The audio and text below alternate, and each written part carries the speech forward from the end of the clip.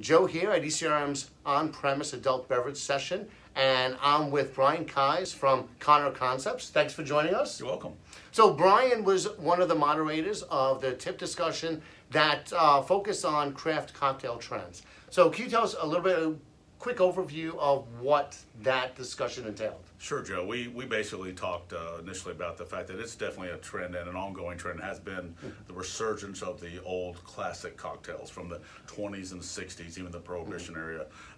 Gin is very hot right now. Gin, whiskey, bourbon, rye, even tequila is making a surge right now in terms of popularity.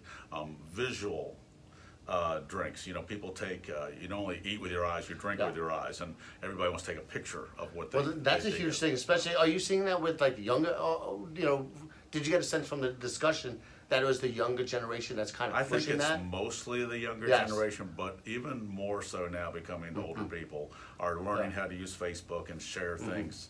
And it's become, they've learned it from a younger generation, I believe, So that's going to impact how they make their cocktails. It's got to be quality. You've got to have a dynamite garnish. I think, again, some people might light something on fire. Some people will do a sugar rim. Rosemary is a nice garnish in the drink. The ice cubes nowadays are a spherical ice cube in the drink, or a big square, just one cube maybe in the drink. It's all very visual, and it's almost a competition between people to see who can wow somewhat, out-wow your competition. What kind of challenges does that pose for the operator? Craft cocktails by nature sometimes can take too long because you have to do all these different steps. So you have to be careful, because a lot of operators are going to be committed to a 2 to 3 minute drink time. Basically, the guest doesn't want to wait 10 or 15 minutes, even though they ordered a craft cocktail.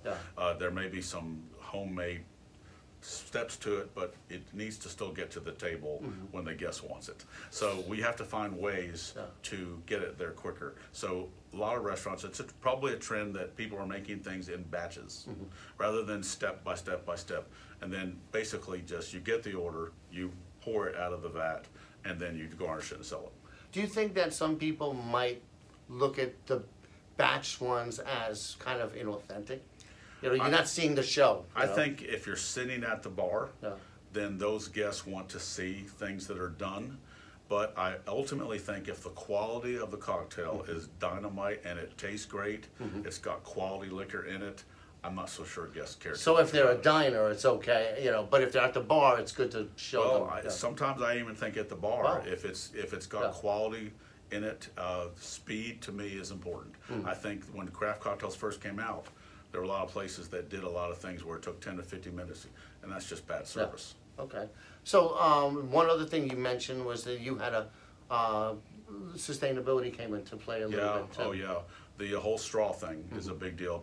You don't want to waste anything nowadays, so the public is concerned about that. So plastic straws are something that everybody needs to be thinking about.